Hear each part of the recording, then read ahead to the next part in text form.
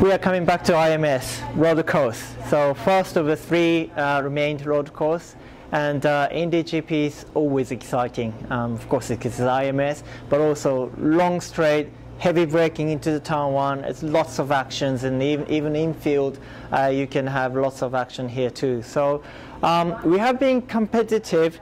Not absolutely we want it, but we've been relatively competitive in road course in past, and we're getting better all the time. So I know IMS is, because we had so many races last year as well, everyone is getting quite competitive, but we made a good progress the last Indy GP race, and this time will be very hot, but that's hopefully that's a favor on us. So we will running on the three cars, which is an extra bonus that we can share lots of the data together with a very limited time, and hopefully we will be very competitive. Plus, all the fans, we will have a NASCAR double header, so I think everybody will be extremely enjoying the weekend, and hopefully we will see you soon.